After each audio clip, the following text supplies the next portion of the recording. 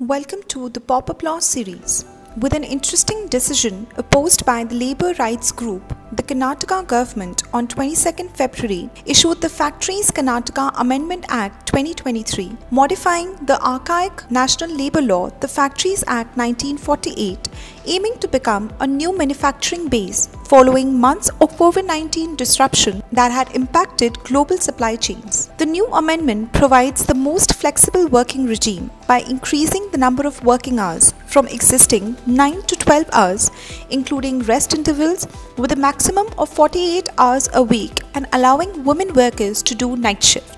IT and BT Minister Dr. C.N. Ashwath Narayan stated that the Legislative Assembly took this decision to create more economic activities and employment opportunities. He also said India competes with places all around the world to attract investments. Only when you have flexible labour laws, investments can be attracted. China is a manufacturing base today and is part of the global supply chain along with South Korea, Indonesia, Vietnam, Cambodia and Japan. As per the reports of the Financial Times, Apple and its contract manufacturer Foxconn lobbied for the changes which would allow them to run round-the-clock 12 hours production shift at an upcoming facility in the state similar to their practice in China. India has initiated production incentives to become a $300 billion electronic manufacturing powerhouse by 2026 and to attract investments. States like Karnataka, Tamil Nadu, Andhra Pradesh and Telangana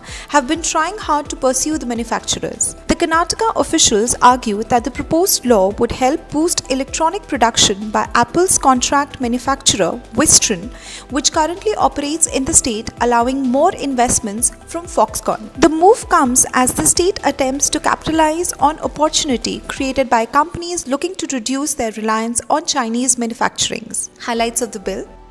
The bill further proposed enabling night shifts for female employees after obtaining written consent from those interested, post ensuring safety measures. The bill empowers the state government to extend the total number of working hours without intervals to 6 hours to any group or class or description of factories to facilitate an increase in the daily maximum hours of work. To deal with an exceptional press of work, the bill allows the government to prescribe hours of work on any day or week, paying overtime wages at twice the ordinary wage. The bill focuses on permitting 11.5 hours a day, 4 days a week, and work on paid holidays. The new law allows female employees, a significant portion of the electronic workforce, to do night shift, which pro-business groups have applauded. Severe pushback.